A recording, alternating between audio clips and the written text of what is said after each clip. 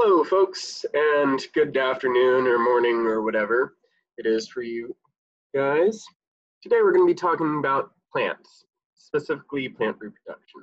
So let me go ahead and share my screen. Got our PowerPoint up here.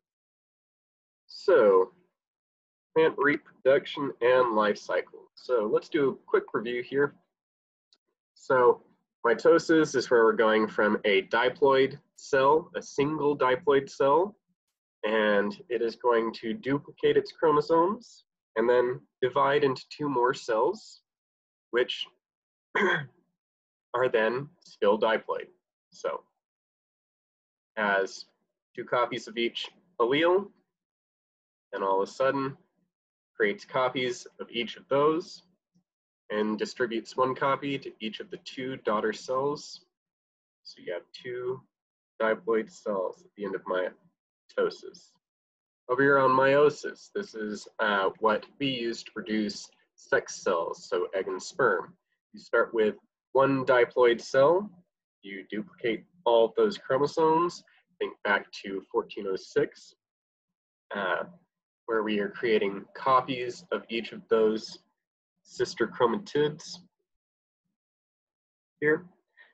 And then we give one of each allele to each of these two daughter cells, and they have a duplicated copy of those attached there, which are then split into the two daughter cells of each of those lineages. And so you start with one diploid cell and you wind up with 4 haploid cells. So you're cutting the number of chromosomes in half when you undergo meiosis. This is good when you're about to merge two cells together, as in sex. That way you wind up with a diploid cell ready to start mitosis.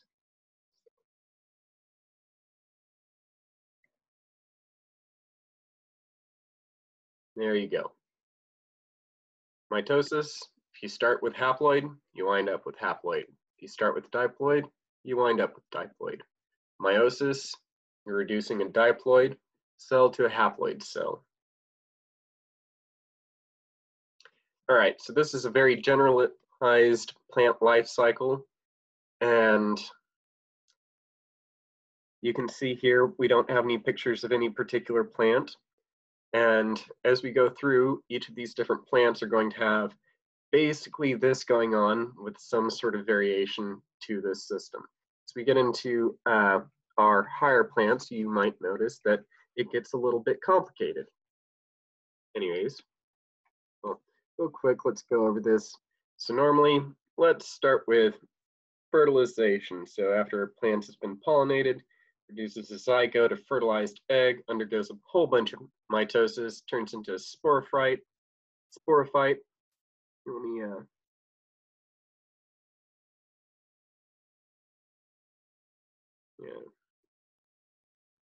that's better for me.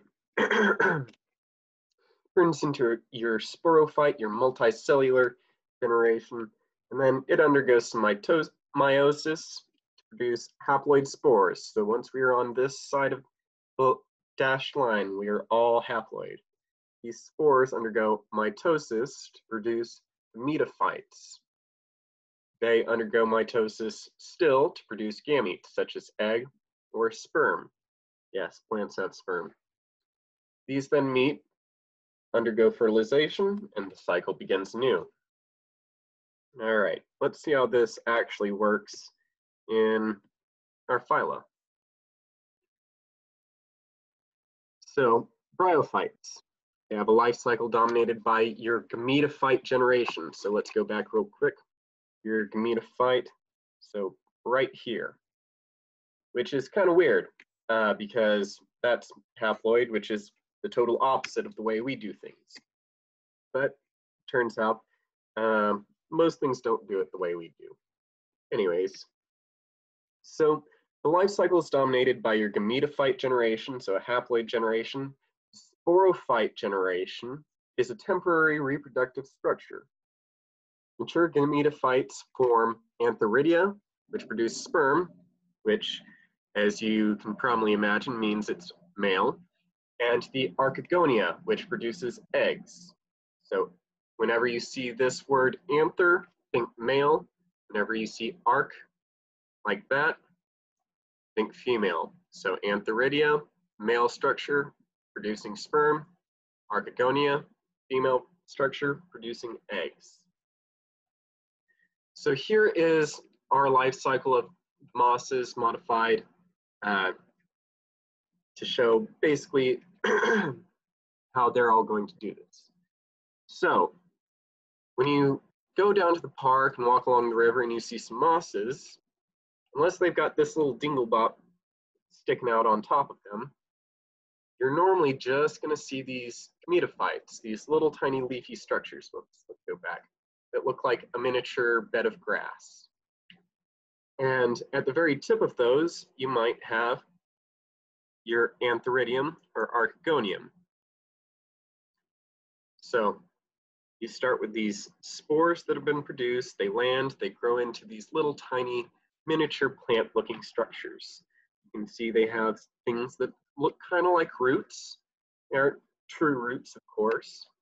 And they have all these little fine leaf-like structures. They don't have leaves, they don't have vascular tissue or anything fancy like that. And then at the very top, you have your reproductive structures, your Archegonium or your Antheridium, which are producing sperm.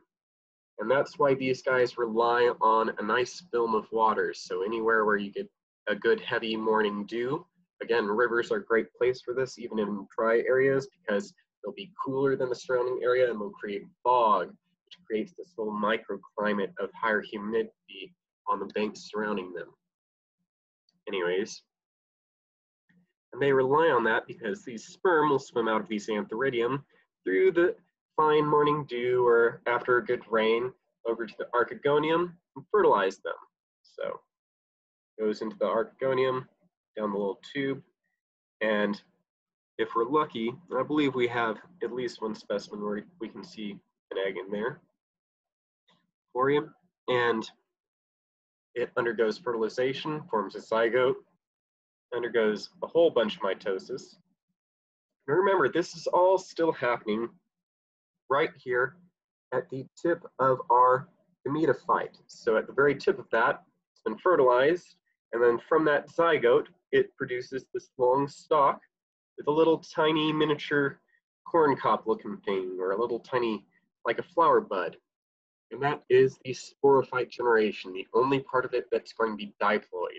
It's going to produce this sporangium at the top of it that is full of spores.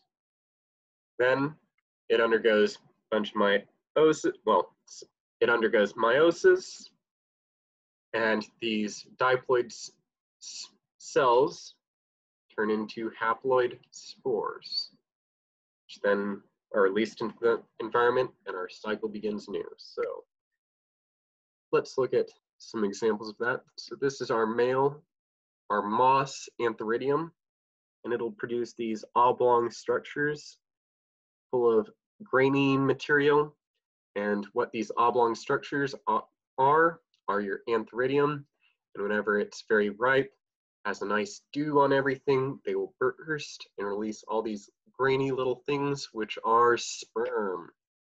So real quick.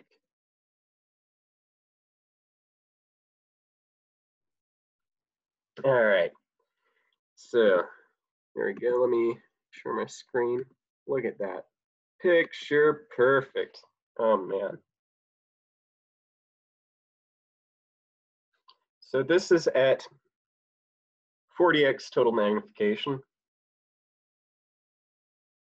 And you can see we are looking at the entire Antheridium head here. So this is the male structure. If you were looking at this and say, for example, here, let me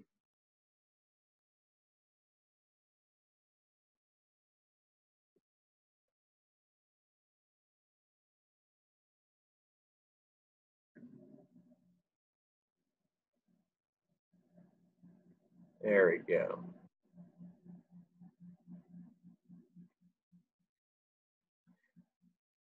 That's a pretty good looking picture.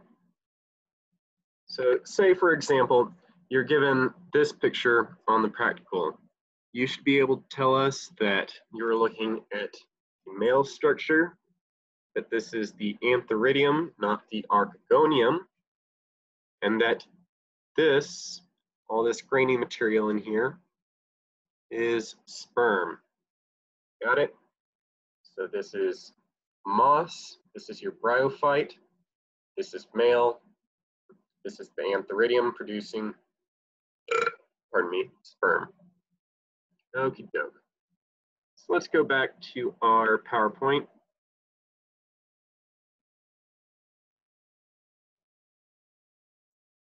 All right, next up is our moss Archegonium. So let's check out the lady reproductive structure for the moss. So let's stop our share real quick.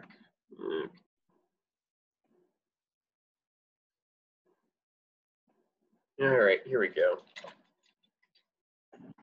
So this is our moss archegonial head. So this is what the female reproductive structure will look like. There's normally a few eggs in here, but remember this is a paper thin section that we've taken of our archegonial head, and we just have one egg that is in view here. So again, if you're looking at this, you need to be able to tell me that this is a moss, this is the female, so archegonial head, and that little dot is the egg. And sure enough, it does kind of look like a little tiny fried egg. Let's go ahead and take a picture of that because it looks so good. Go up to a little bit higher magnification. There we go. You may see any of these pictures on the practical, or one similar to it. You may need to be able to identify these structures. So let's go back to our PowerPoint.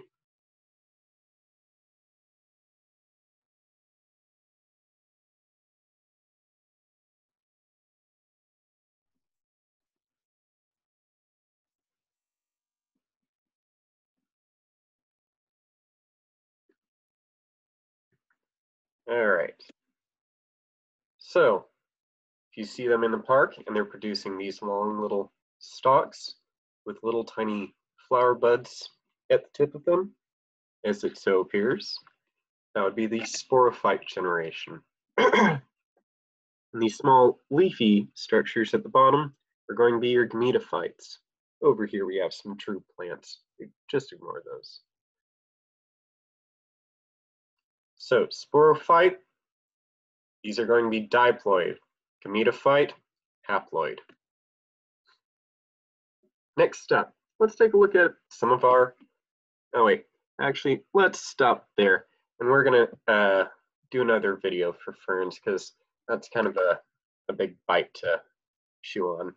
Anyways, so let's go ahead and end this video for now.